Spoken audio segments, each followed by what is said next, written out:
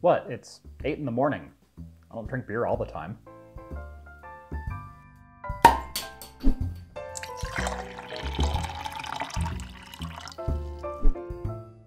Today's video is brought to you by the all-new Fractal Design Define 7. Whether you're building a gaming desktop, workstation, or home server, the Define 7 has your needs covered. With an integrated fan hub, flexible cooling layouts for both air and liquid-cooled systems, optional vertical GPU mounting, and support for up to 14 hard drives, there's no limit to what you can build. And, if you happen to find that limit, there's always the Fractal Design Define 7 XL. Click the links down in the video description to learn more.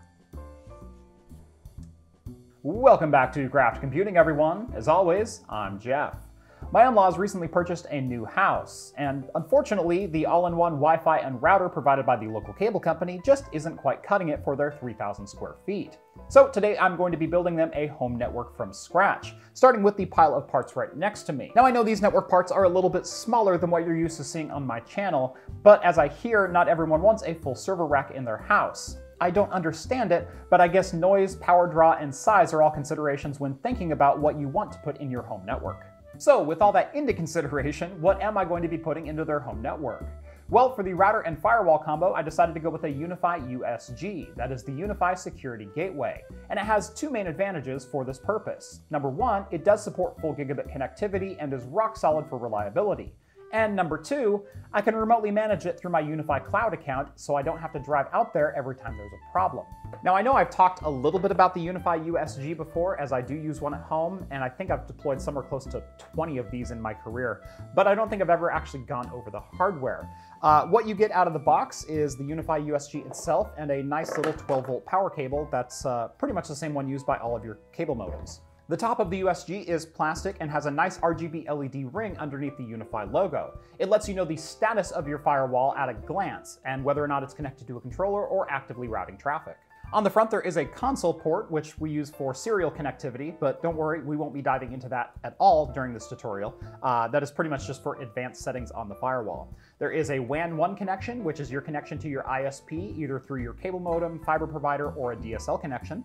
We have a LAN 1 port, which goes out to your local network switch, and then we also have an optional LAN 2 or WAN 2, so depending on if you want to do multiple VLANs or set up multiple networks, you can do that all with a single gateway and firewall. Now, while the UniFi USG is going to be pretty much the brains of our home network, you actually can't manage this directly. You need to install the UniFi controller onto a compatible computer. And a lot of people just use their Windows desktop for this, but I don't want to run the UniFi controller on a Windows desktop that my in-laws are going to be using. So instead, we're going to install that onto a Raspberry Pi. That Raspberry Pi is the Raspberry Pi 4 2GB model. I opted to go with this one because number one, it's only $45, and number two, it has plenty of horsepower available to run both our UniFi controller as well as my DNS-based ad blocking and adult content filter I'll be running for the grandkids' devices when they come over. More on that in the next video. Now again, I'm designing this home network for someone who is not overly techy and doesn't want a lot of devices hanging around everywhere. So I'm going to be hiding the Raspberry Pi by wall mounting it and running it on power over Ethernet. That way I won't actually need a second power cable for my Raspberry Pi. It'll be powered directly off the network switch that I bought for them. Now the Raspberry Pi Foundation does have a power over Ethernet hat that they sell, and it is pretty affordable. The problem is it is a fairly large unit that sits on top of the Pi, and it's not very case friendly. I've decided to go with this little guy right here from UC Tronics, and it works the same way that the official one does, in that it is just plug and play on top of the Pi. So that's the installation right there. We're ready to power this thing over Ethernet. That case I have in mind is this guy right here, and unfortunately there's no actual name on this device, so links for everything will be down in the video description. I bought all this on Amazon if you want to follow my lead. This is designed to be a Raspberry Pi VESA mount case. That is a case to mount your Raspberry Pi to the back of a monitor. But a screw hole is a screw hole, meaning that I can just bolt this up to the wall and achieve the same goal. All right, I'm already going to give this thing a negative review. Number one, I like the design. I like the nice aluminum enclosure. It is fairly sturdy, but it has a screw that's holding this top panel on. And the screwdriver is inside there, inside a plastic bag. So if you don't already have a screwdriver to open the top panel, you can't get to the screwdriver, which you need to open the top panel. It's like buying a pair of scissors and they come in those rigid plastic melted cases. There we go. Hey look, a screwdriver. All right, now that we have our screwdriver, we can continue. Pretty nice little kit. It does include a couple of heat sinks. Unfortunately, we won't be able to use most of those because the space is going to be taken up by the Power over Ethernet controller. But assembly is pretty straightforward. We're just going to slip the Raspberry Pi down inside the case, like that, and screw it down. And I haven't even gotten the first screw in, and I'm already done with that. You could totally use that screwdriver in a pinch. The problem is, number one, it's not magnetic, so getting the screws actually into the holes is a little bit of a pain. Number two, it wasn't actually a perfect fit for the Phillips heads on these screws, so stripping these screws out would be a real possibility, and something I would like to avoid because eventually I would like to get this Raspberry Pi back out of this case. Now this case does come with a little 20mm fan here with a heatsink attached to it, but unfortunately it's not going to quite fit on top of the CPU right there because, again, that Pi hat extends just a little bit further. So I'm just going to put a little black passive heatsink on this and call this good. Again, we're not shooting for overclocking world records here on the Raspberry Pi. We just want it to run stable. When I go to do their final installation, I do have an 8-port Power over Ethernet switch that I will be running everything off of. So the Raspberry Pi, as well as the 4 access points I'm installing, will be powered by that switch. Unfortunately, the USG does not have Power over Ethernet, and I kind of wish it would because they have an edge router with Power over Ethernet in that is basically the same internal hardware, just a little bit different management platform. So UniFi, I would love a USG with Power over Ethernet in for cases like this. For the OS, I'm using a Patriot 16GB micro SD card and running Raspbian Buster Lite, which is essentially the server distro of Raspbian. And there are plenty of tutorials showing you how to actually image a micro SD card, so I'm not going to go over that today, but just download Balana Etcher from the Raspberry Pi website and follow the instructions in the links. All right, we are finally booted into the Raspberry Pi, and that was way more complicated than it should have been to get an HDMI output into my capture card. But nevertheless, pushing on. We're going to start by going into the Raspberry Pi configuration menu, which is done by typing sudo raspi-config. First thing I like to do is go into localization options and change this over to US standard, mainly because, well, I live in the US. If you live in a different locale, you're more than welcome to choose your own. But you do want to make sure to do this because if you go to type in a password and your keyboard layout is wrong, well, it's going to type in whatever it decides to use for your keyboard layout rather than the characters you actually want. So in my case, we're going to go ENUSUTF8. Then we're going to go back to localization options and change the keyboard layout. We're going to select a generic 105 key PC keyboard, go to Other. We're going to select English US and select English US default. All right, now we can start going through the actual configuration of the Pi. For starters, I'm going to change the password from something other than Raspberry to, well, not Raspberry. Next, we're going to go down to network options, and I'm going to change the host name of the Raspberry Pi so we actually know what this is on the network when we're doing a network scan or seeing client devices. And in this case, we're just going to type in rpi-server, since this is going to be the only server that's running on their network. Next, we're going to go down to interfacing options, and we're going to enable SSH. This will allow me to remotely manage the Raspberry Pi without physically hooking up an HDMI monitor or keyboard to it. And you'll log in with the credentials you just set up. That is Pi for the username and whatever the password you entered other than Raspberry. Hopefully you entered a password other than Raspberry. Did you change the default password? Because you should have. That's pretty much all you need to do if you're going to be accessing the Pi over SSH. However, some people like to disable overscan so you don't get the black border that we see on the HDMI output right now. You can also select a custom resolution. I'm going to leave this as the default because, well, you guys need to be able to view this. Other than that, let's go ahead and hit finish and we'll reboot. Now that we're rebooted, let's go ahead and log in and you can test that default password that you just set up. Now we're going to run sudo apt update. This will go out to the Raspbian package manager and find any new versions of software that need to be installed. Next, we're going to type sudo apt upgrade, and this will actually download and install those new versions of the software. And hopefully this doesn't take too long. And finally, before we close out this console and SSH into the Raspberry Pi and start the installation process for UniFi, we're going to go ahead and set up a static IP address. This way the UniFi controller always stays at the same IP address, and I know where to SSH into. To do that, we're going to type in sudo nano/etc/dhcpcd.conf. And don't worry, all of this is down in the video description. So the nice thing about the DHCP CD file is it actually does include all of the examples that you need to get started. We're just going to modify this example and call it an actual static IP configuration.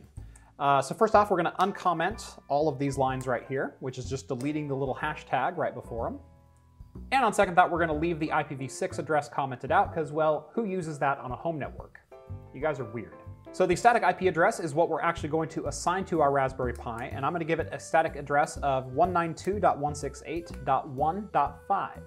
The /24 on the end of that is called your subnet mask, and you'll need to know what that number is, or you'll need to know how you're going to set up your UniFi USG to broadcast DHCP. Or you can just follow my guidelines in here because this is a pretty generic setup for a home network. Down here under static routers, we're going to do a 1.1, and that will actually be the IP address of our UniFi USG when we're all done. I'm also going to set the domain name server as 1.1, and I'm going to delete the Google entry right here, as well as the IPv6 entry. That way my Raspberry Pi will only look at our UniFi USG for its DNS addressing. Then we're going to type in Control-X to exit. We're going to say yes, we would like to save changes, and then hit Enter to save it as the same name. All right, to apply those changes, I'm going to go ahead and reboot. Now you could just apply those changes, but this is just as fast. Now that our static IP address is configured, we're going to SSH into the Raspberry Pi, that is remotely access it over a terminal. Now the advantage to this over connecting just an HDMI monitor and a keyboard is I can actually cut and paste from a desktop session. It makes entering all those commands a lot easier. For this, I'm going to use PuTTY, and I don't care what client you use, and you shouldn't care what client I use. The end result is I'm SSHing into the Raspberry Pi. So I'm going to connect to 192.168.1.5, which is the static address I set up earlier. We're going to connect as Pi, and we're going to enter the password that I know you changed earlier because you listened to directions. Now normally I like to write my own tutorials for how to install different services, but there are so many available out there for how to install a UniFi controller either on Linux or specifically on a Raspberry Pi. We're just going to follow one of those because why reinvent the wheel? So in this case, I'm following the guide from PiMyLifeUp.com. They've got a great write-up on all the hardware you need to actually get this done. We've already done the step 1, which is the sudo apt update and sudo apt upgrade to download all of the new software installation packages. So we're going to start on step 2, which is installing Java. And here's why we SSH'd in, is because I can select that, I can copy it, I can go over to the terminal window, right-click, and it automatically pastes it in. And this is another reason I really like using a Raspberry Pi or a Linux-based system to install a UniFi controller, is because I don't have to install Java on my main Windows PC. Once that's done, we're also going to install RNG tools. Once that's finished, we're going to modify just one line in the default RNG setup, which is uncommenting this HWRNG line right there. Basically, that gives a much larger random number generation pool that UniFi requires and helps the whole system run a little bit faster. And just like our DHCP configuration, we're going to hit Control-X, we're going to hit yes to save, and then enter for the same name.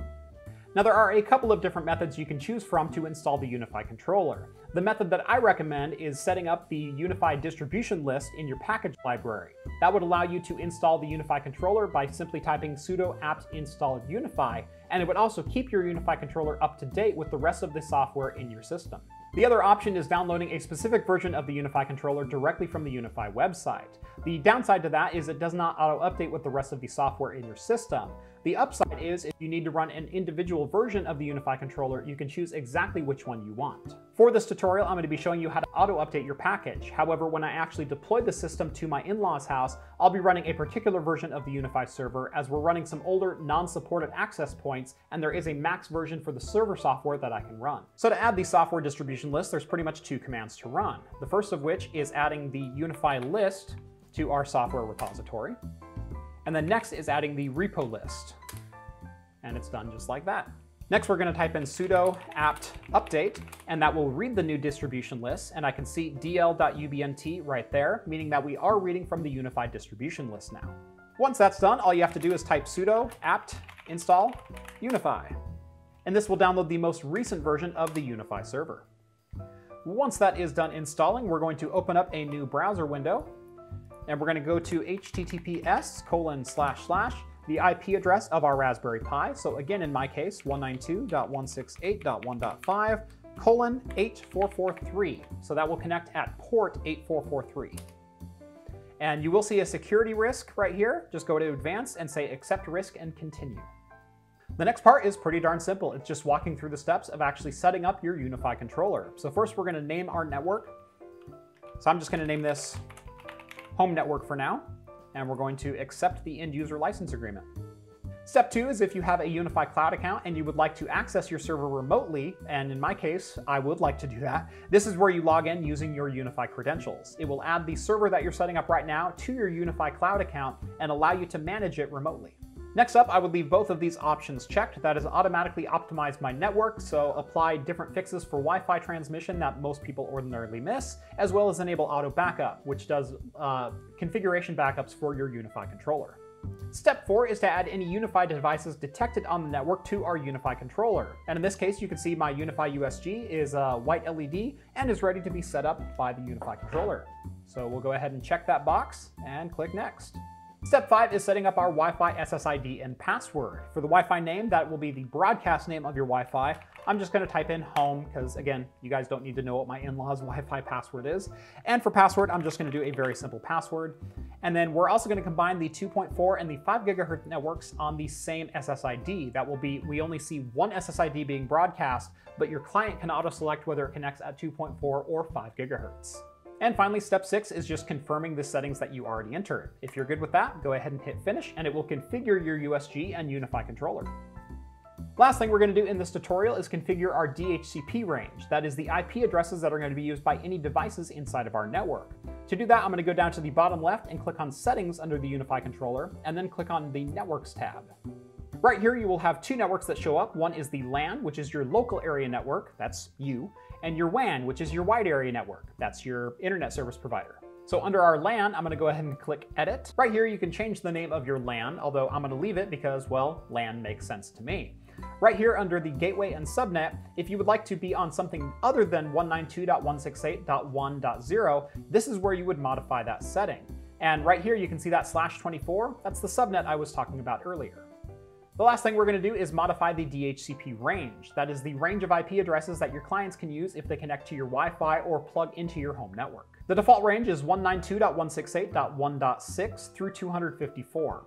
Now this is a personal preference, but I usually like to have a little bit of a range that I can play with that is not a dynamically assigned IP, that is not automatically assigned by my router to every single device.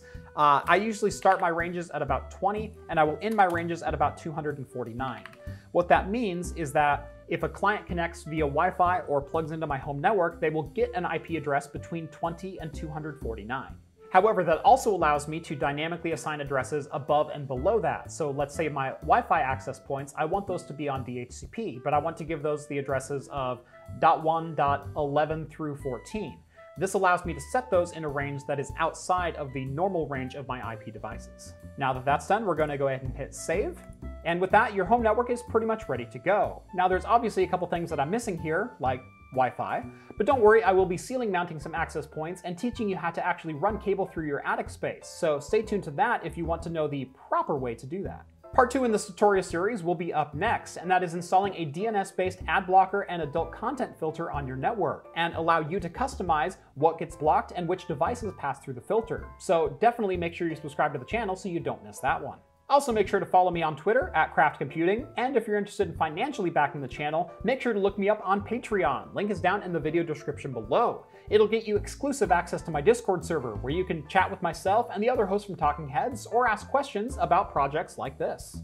Thank you guys so much for watching this video, and as always, I will see you in the next one. Cheers, guys.